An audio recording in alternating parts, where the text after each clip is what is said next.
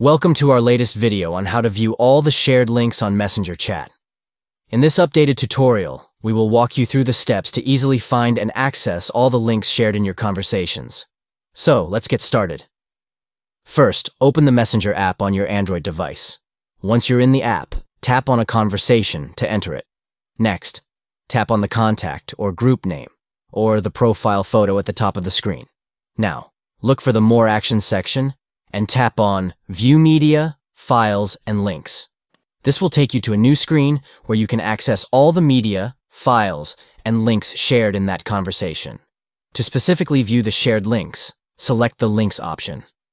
This will show you a list of all the links that have been shared in the conversation. You can scroll through the list to find the specific link you're looking for.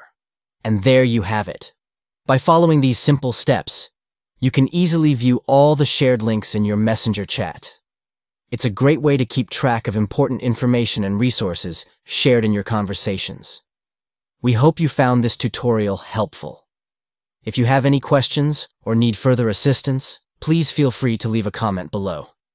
Thank you for watching, and don't forget to like and subscribe for more tips and tricks on Messenger and other social media platforms.